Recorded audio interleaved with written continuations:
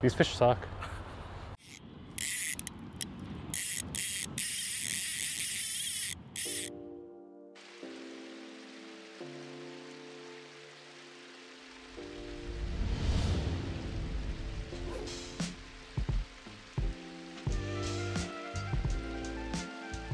Welcome again to the Trouts Reading Water series. My name is Rick Mikesell and I'm here on the Denver South Platte. It's early fall. The river is quite low and really clear. It's an ideal scenario for seeing lots of feeding, tailing, happy carp in the Denver South Platte. But because it's so low and clear, they're also very wary and spooky. So I have to kind of be set up for a stealth approach. Today we're going to approach some water. We're going to see how to set up for a fish, how to present to a fish, and hopefully how to catch a few fish in the Denver South Platte, particularly common carp. I'll go through some rigging here as well, show you how to set up before you get on the water, how to approach the fish, and how to get a fly in front of them and hopefully get them to eat. So this time of year, because of the clarity and because the fish have seen a little more pressure throughout the season, we need to focus on stealth first. So approaching the fish from a place that they can't see us, either using camouflage from trees or bridge pilings or from high banks. And if we're lucky enough, we'll get some shorter shots so we don't have to make long casts. But this time of year, long casts can be a really efficient way to get fish just because it's less likely for them to see you if you're further away. Knowing that we may have to make some long casts though, it's really important if you want to take this sport on that you practice your cast a ton and really reduce false casts. If I have more than 2 false casts as I present to a fish, it's likely he's going to see the line overhead and spook. So we need to make sure that we get to him as quick as possible without them seeing a bunch of motion up in the air. Carp don't have great focus at distance, but they have really good movement detection. So if you're throwing your hands up, making a lot of movement, especially casting a fly rod, there's a good chance they'll spook right away. So this time of year with the clarity, it's really important to think about what you wear. If I had my way, I'd have a color changing shirt, one that I could press a button and it would be blue with wispy clouds, and then I'd press it again and it would be full camo like I'm wearing now. I know most of the time I'm going to be down closer to the bank, so I chose to wear the camo just so I can blend in as best as I can. Carp do have true color vision, so they can see the colors you're wearing. If you wear a bright red or a bright blue or a bright white shirt, it's going to create a stark contrast with the bank or whatever side you're on, and throw a little movement in there and carp are immediately going to spook. So be sure to keep it as muted as possible. So today I'm using an Orvis Helios 3D 9-foot 7-weight rod, an Able SDF 6.7 reel, and an Airflow, I believe this is the Stillwater taper line. I like these longer bellied lines just so I can load the rod quickly and make a long cast. They're a little tougher to load at shorter distances, so keep that in mind if you're making lots of short shots. But when you do have to make long shots, this long belly really allows you to load the rod deep quickly and get that cast out efficiently without a bunch of extra false casts. For leader material, I'm using a 7.5-foot fluorocarbon leader. You can either buy a prepackaged 7.5-foot fluorocarbon. A lot of manufacturers are making them now. I tend to build my own. So this is 60-pound to 30-pound to 20-pound. And then I'll attach another foot or so of 16-pound fluorocarbon tippet to the end to complete my leader. I've been using the Umpqua Deceiver HD saltwater fluorocarbon. It's nice and stiff, has very little memory, and it's really abrasion resistant. And with all the hazards out here, rebar, shopping carts, nasty stuff in the river, it's really good at keeping strong and not splitting. So as we consider flies this time of year, the river's really clear. So we want to avoid really bright, bold colors. This is going to spook fish right out of the gate. In higher water or more off-color water, bright colors, annelids, things like that are great choices. But for the clearer water like we have now, we want to focus on the primary forage, which is going to be crayfish, in more muted colors. So I tend to go in the rust brown window. Barry's carp fly is a great choice. And because I'd like a lot of weight in this game to get it down in the pocket quickly, the Umpqua Tungsten Jig Bugger in the peacock and rust color is another really good choice for this time of year. For carp fishing, you're really only using 3 knots. For all of your inline leader and tippet connections, blood knot, blood knot, blood knot. That's all you ever want to use. A surgeon's knot is a really poor choice of knot, especially when it's going to be tested by something as big as a carp. To the fly, it depends on the eye of the fly. If you're using a jigged fly, like I'm using, you can just use a standard clinch knot. That's a great way to go, or an Orvis knot. Those tight to the eye knots are great in jig presentations because they allow the jig to do what it's supposed to do and have that up and down action. If you're using a straight-eyed fly like the Barry's Carp fly I just showed you, you want to use some type of loop knot. Personally, I prefer the Perfection loop. If you know the no-slip mono loop or the Homer Rhodes, those are great as well. That little bit of loop will give you action on the fly, and you also have 100% of the breaking strength of the material to the eye, so it's a much stronger knot overall. So I'm just going to attach my tippet via a simple blood knot. The blood knot is a very strong, and if you practice it, a very easy to tie knot. And if you need more information on any of these knots, on our website we have a great animated knot guide.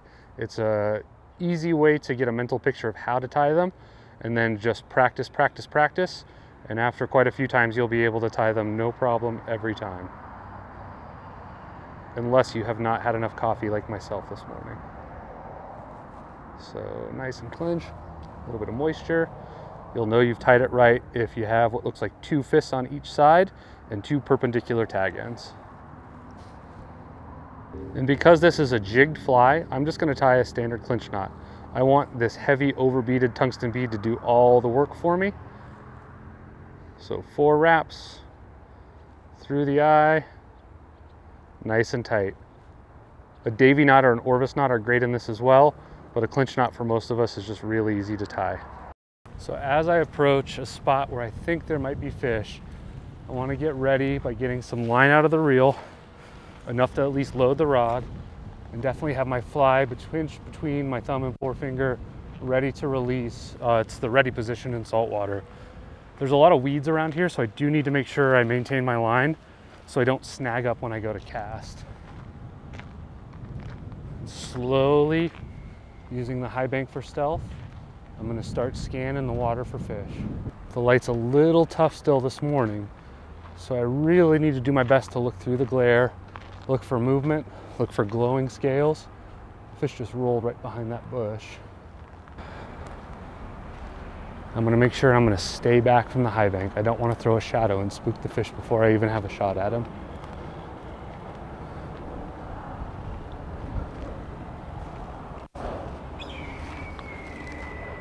I don't know if this hawk soaring overhead is going to spook him and keep him from coming up skinny. Slowly scanning the water, looking for actively feeding fish.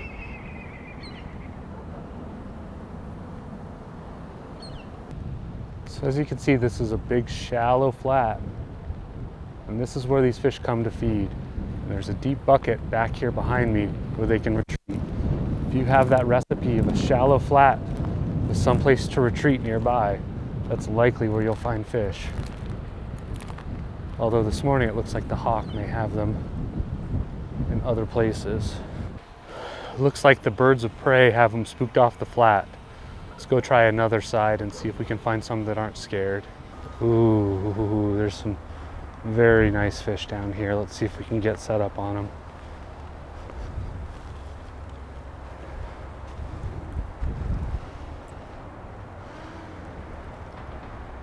So with the high bank, I have a little bit of stealth, but I still need to stay back if I can.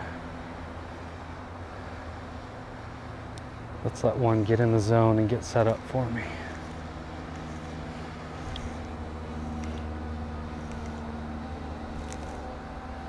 This fish is moving pretty quick. I don't think he's going to be an eater, but we'll take a shot at him. Oh, snagged on the GoPro. I cast well past the fish. I'm going to drag my fly into the water column. I'm going to let it drop. They're spookered. They are not liking us up here. Let's keep taking shots until we get one that's going to eat.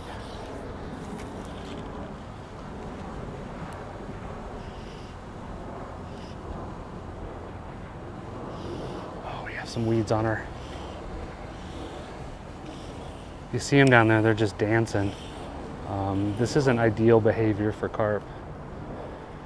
Let's see if we can get one to settle down and eat.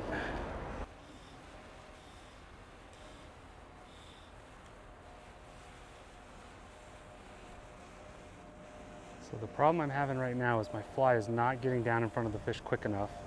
So I need to change flies and get something a little heavier on.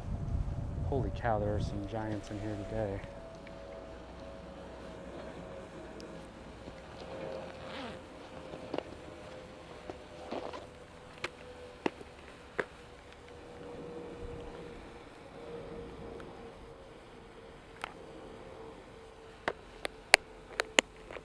Plenty of fish around. We just need to find one that's willing to eat.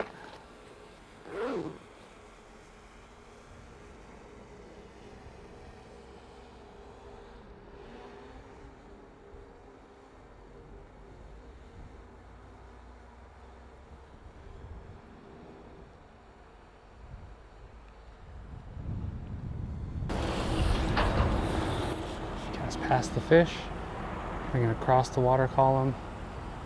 Let it drop right at their nose. Didn't look at it. So another target here. Nope, no look. We got a lot of schmutz on our fly. We found some fish, which is a great thing, but all the fish were very spooky from bad casts, shadows, the hawk that was here earlier hunting prey, and maybe even a little bit the drone overhead. So we need to find a little bit happier fish so we have the opportunity to actually catch one. Once carp are spooked, it's pretty difficult to convert them to eat. So it's probably best to move and find some better fish. So we've moved spots. We did a little scouting from a high bridge and have seen plenty of happy fish. It's a pretty open, big, stagnant pool, so we're gonna have to have lots of stealth. I've switched to a much lighter fly because we don't have current to deal with. There's also a lot of high floating fish. The high floating fish usually aren't the best target, but their mouths are moving, they are eating, and if we present them to them the right way, we can still potentially have shots at them. So step one is to exhaust all of our shots at the happy tailing fish that we're gonna see first. Once we've either caught those or spooked them all, we're gonna move on to the floating fish, and we're just gonna work our way all the way around the sand flat until we've exhausted all of our shots.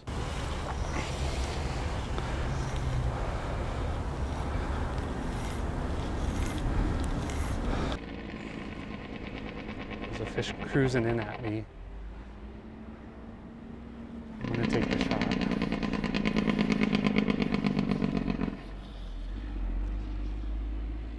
Drag and drop. No response from him. Let's try to get a little closer. Drag and drop right off of his nose. He's following it down. Let's see if he eats.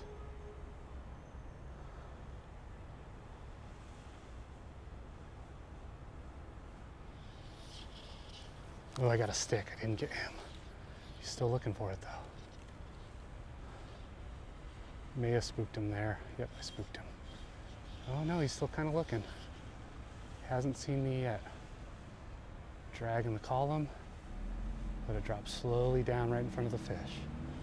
Spooked him.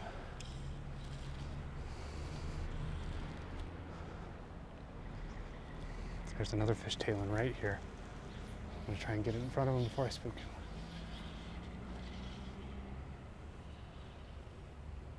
Oh, that wasn't a very good shot. I need to get it closer to him.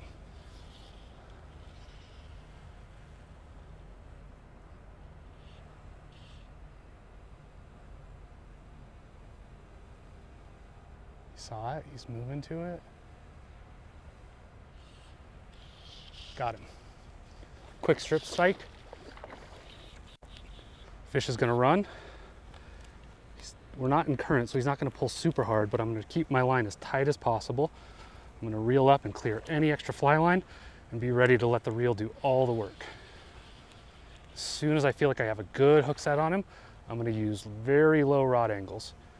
As soon as he turns completely to that apex, I'm gonna pull against him. And if I use low rod angles, I have a ton of control over the head and I can continue to turn him and not let him get too much line to run and wrap me around something. The really nice thing about carp is when you're using heavy gear, they have very gummy mouths, so it's very unlikely for them to spit the hook. So you'll see with low rod angles, the fight's pretty darn quick. This is a decent sized fish. It's probably 7, maybe 8 pounds, but I have a ton of control over his head by using low rod angles. And as soon as he hits the apex, just giving a short turn, I have lots of control over the fish. He's not going to run me into backing and have all kinds of messes. Now, when you get these fish in the current, they will get you into backing. There's nothing you can do about it. But because we're in this nice, slow, stagnant pool, I have lots of control.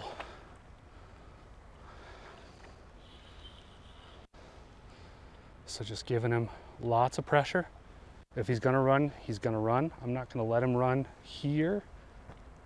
We'll see. He's not really pulling as hard as they usually do, but still a good fight. This is a 7 weight with 16-pound test. So I'm really putting the wood to him.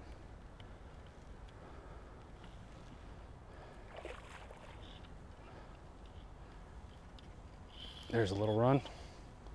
And if they're gonna run a little bit, just let them run. Just let them run, just clear the line, let them run, and then immediately drop your tip, get back to fighting them.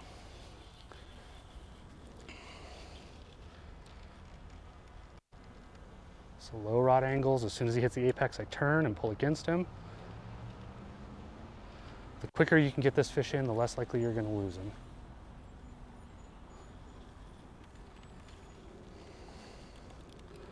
So as soon as they start gulping air, taking air on the surface, that means they're ready to come in. So there's one gulp there, there's another gulp there.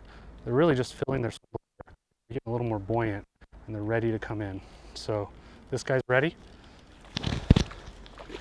With carp, you always want to land large landing net. This is not a huge fish for the Denver South Platte, but he's still going to blow out the bag on your normal trout net. So I really like the rising lunker. I can fit all kinds of fish in it. I even have a deeper bag just so I don't have any chances of fish blowouts. Well, he's got a little more fight in him. He didn't really run too hard, so still got some energy.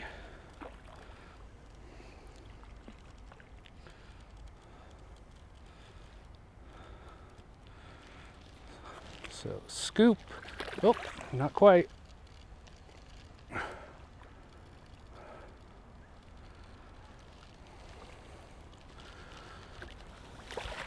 Fish has landed, a beautiful Denver South Platte carp.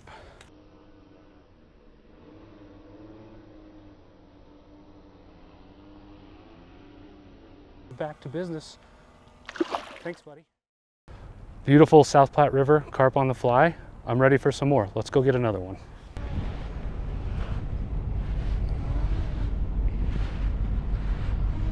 All right, I have a couple fish up here. One tailing really aggressively, but a couple a little closer. I'm always going to take my closest shot first. I don't want to spook fish to find fish. This outside fish looks like he's the biggest, so I'm going to go for him. Cast past, high in the water column, drag it, and let it flutter right in his zone. Let's see what he does. Oh, he spooked. Let's see if his buddy will eat. Don't spook your buddy. Don't spook your buddy. Drag past him, right in the zone, flutter. He ate. Strip set. Let him run. I didn't even see that fish. I was fishing for the fish in front of him. That was great. This one's a little sportier than the first one. He's putting some runs on the old Able SD. So now that he's kind of run out a little bit, I'm gonna pick up some fly line. The more control you can keep on these fish, the better. I'm still gonna try to keep low rod angles as much as possible.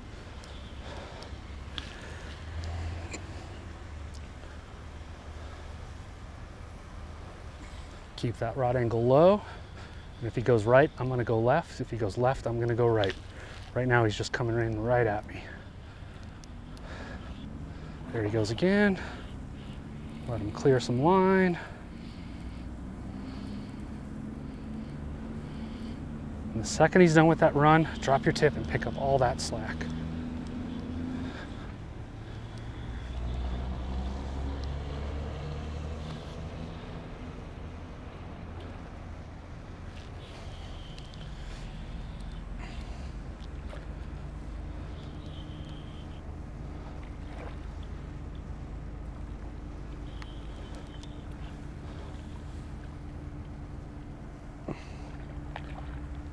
These low rod angles, I have so much control over the head.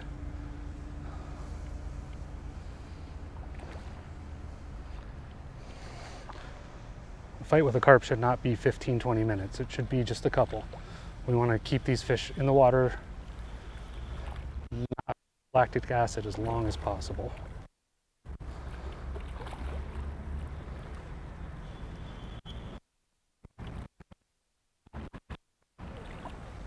Still got a little bite in him, but he's taking some air.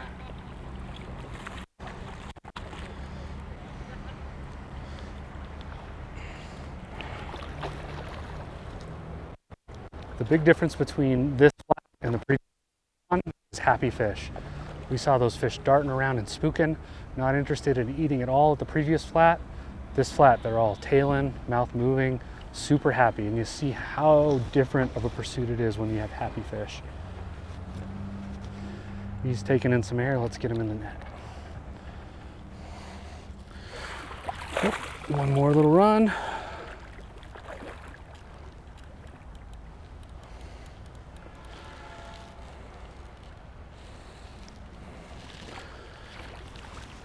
And in the net. Get them in the sunlight. I like to keep them in the net while I dehook, just so they don't thrash around.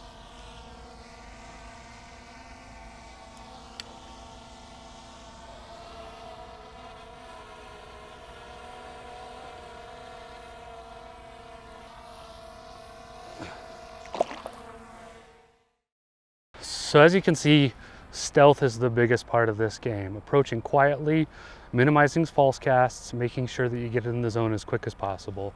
That fish was pretty happy, so I got a second shot on him. You don't always get that, so you need to maximize that first shot. Really appreciate you tuning in. If you have any questions about carp on the fly or any other sport fishing with a fly rod or otherwise, come visit us at troutsflyfishing.com or visit us in Denver and Frisco. Thanks so much for watching.